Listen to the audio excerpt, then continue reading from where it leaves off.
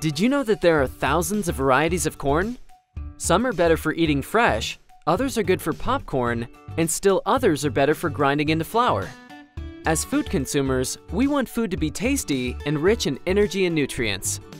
The farmers who grow the food want their crops to produce well and to handle storage and transportation in order to access markets and minimize food waste. Plant breeding is a foundational agricultural practice that strengthens our food system so it works for everyone, from farmers to the people who eat the food they grow. Plant breeding is the science of selecting and propagating plants with desirable characteristics to increase their overall utility and value.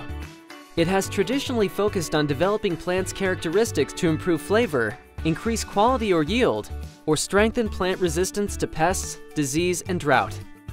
Farmers have practiced plant breeding since domestic agriculture began 10,000 years ago. Virtually every fruit, vegetable, and grain that ends up on your plate tells a part of the story of our relationship with and development of food-producing plants. For example, wheat is the product of a cross between 3 different grass species, which is reputed to have happened about 10,000 years ago. Our ancestors simply saved the seeds of the plants with desired traits for planting the next year, but the process of selectively adapting wild plants, also known as domestication, was quite slow. In order to speed up the process, farmers and scientists over the past 300 years have been crossbreeding plants of the same species, altering their genetic expression and creating new desirable traits in a much shorter time period. Crossbreeding of plants occurs through cross-pollination, a process where 2 sexually compatible plants happen to cross by virtue of pollen being naturally carried by wind or insects. More directly, plant breeders deliberately select and cross-pollinate parent plants for their specific traits, transferring the pollen from one plant to the pistillate of the other plant.